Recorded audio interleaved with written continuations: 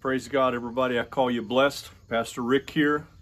Welcome to 714 prayer. This is the day that the Lord has made. I'm going to rejoice and I'm going to be glad in it. So thankful that you're able to be a part of this with me. I've been thinking about what it is that I wanted to start our week off talking about. And I was reminded of Caleb, especially from the book of Numbers. And I wanted to, let me just read a couple scriptures to you, and then I want to go over a few of the character traits of Caleb that I think that it's important for us to have in our everyday life, in our Christian walk for sure, but especially in the times that we live. We need some Calebs and Joshuas who are going to be able to look forward into the challenge and the things that are there, but to see the possibilities. To look past the possibilities to the impossibilities that God can give us. Or if you want to look at it the other way around, maybe to look at things that in man's eyes look completely impossible, but with God, nothing is impossible. All things are possible. So I'm reading from Numbers chapter 13. If you want to grab your Bibles, I'm going to read a few passages of Scripture, and then we'll just talk for a minute or two. Numbers chapter 13, I'm going to start with verse 25. This is the story of when Moses sent the spies out to check out the land of Canaan, and I believe there was 9 of them, and Caleb and Joshua were the only 2 that came back with a good report. But let me read this. When they returned from spying out the land at the end of 40 days, they proceeded to come to Moses and Aaron and to all the congregation of the sons of Israel in the wilderness of Paran at Kadesh, and they brought back word to them and to all the congregation and showed them the fruit of the land. And thus they told him and said, "We went into the land where you sent us, and it certainly does flow with milk and honey, and this is its fruit." So positive report. Here comes the negative report. "Nevertheless, the people who live in the land are strong, and the cities are fortified and very large. And moreover, we saw the descendants of Anak there." I believe that would be talking about the descendants of the giants like Goliath. Verse 29, "Amalek is living in the land of the Negev, and the Hittites and the Jebusites and the Amorites are living in the hill country, and the Canaanites are living by the sea." Living by the sea and by the side of the Jordan. Verse 30.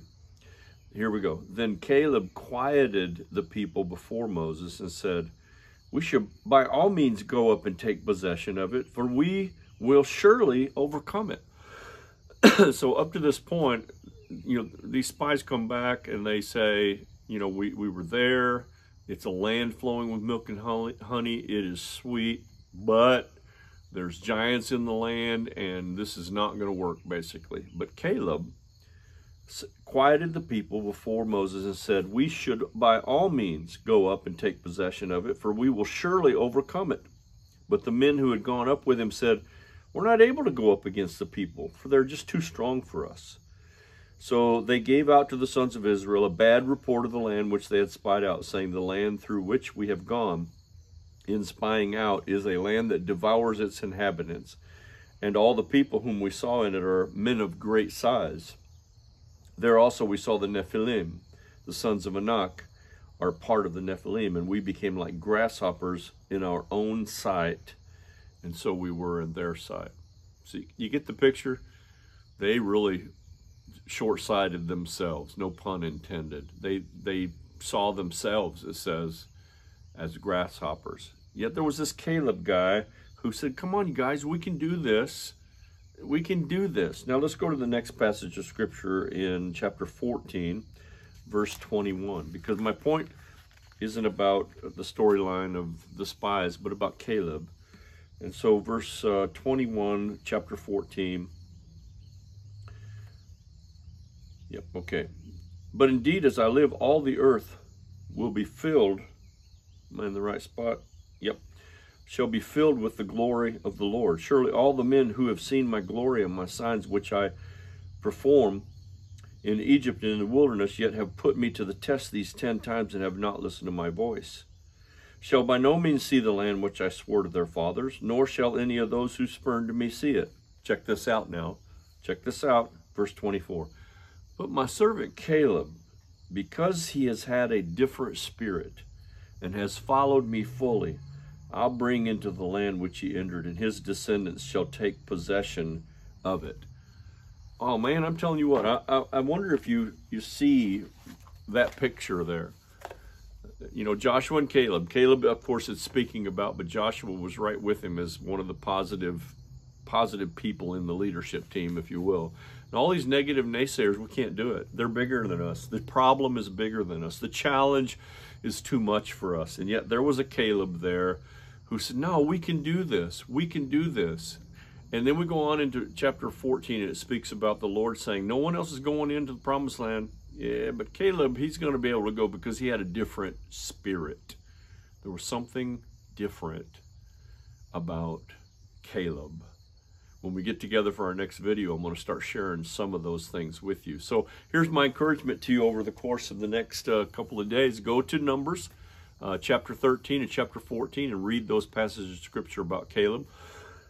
And you begin to discover some of the character traits. I've got a whole list of them. I think I have, what here? We got 1, 2, 3, 4, 5, 6, 7, 8, 9 different character traits that qualified him above everybody else. Not because he was better, but because he had a different spirit in him. Wow, that's powerful. Praise God.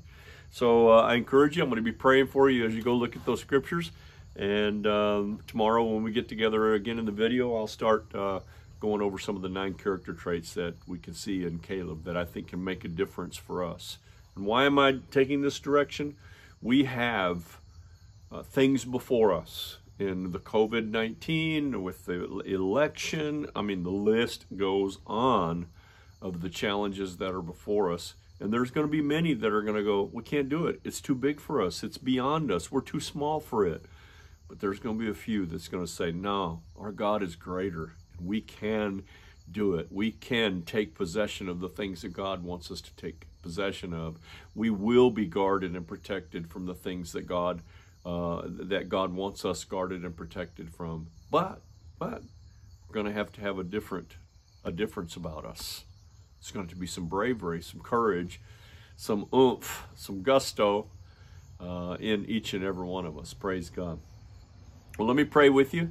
Father, I thank you for this day. It's been just a tremendous day. I thank you for another opportunity to speak with all of our friends, our family, brothers and sisters in the Lord, church family, through the means of video. Thank you for that, Lord, giving us the technology to connect in this way. And may it never be taken away from us in Jesus' name. May the FCC and others never censor us in Jesus' name. We just speak a boundary upon that we're able to continue to spread the gospel of Jesus Christ through every battle, through every giant. And Lord, even the giants in our life that each of us have to kind of face personally, we need to recognize, Lord, that we're not alone. You're with us. You got us. You're hanging on to us. And it's all going to be okay. But Lord, we need to have a different spirit about us, a different attitude, a different character, a difference inside, Lord, than the average person who gives up quickly.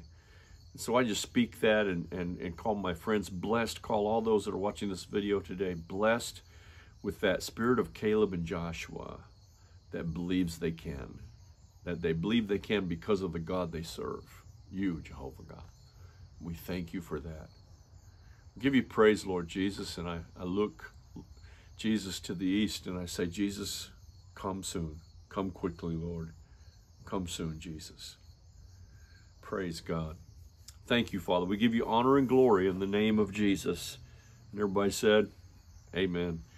Amen. Well, praise the Lord. I thank you again for joining me. I want to encourage you to keep your nose in the book, keep your knees bent to heaven, keep your body in the house of God. Continue to tear up your Bible, and y'all know what I'm talking about. Wear it out, mark in it, write notes in it, ruffle up the pages. What a blessing it would be if a whole bunch of you, by the time you got done with this season of reading your Bible, wore it out so much you just had to get a new one because it was falling apart. Praise God. And I pray that it's a blessing to you, that you have the word in you. For here's what we've learned so far. This book shall not depart from my mouth, but I will meditate in it day and night, so that I may observe to obey everything that I read. For I know that then I will make my way prosperous, and then I shall have good success. And I speak that over you as well. I love you, and I call you blessed.